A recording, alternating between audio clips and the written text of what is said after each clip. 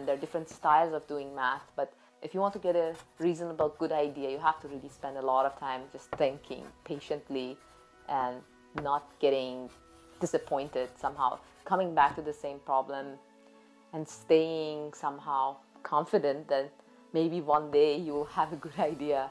She was extremely focused, and I think she had this attitude that when she was, trying to solve a problem, that, I can do it, I'm going to, solve it. Whenever she saw an obstacle, that was just a puzzle that you had to go around or over. Like, she didn't really take obstacles too seriously, I think. Rather than asking questions, she would start describing sort of elaborate stories or mathematical narratives.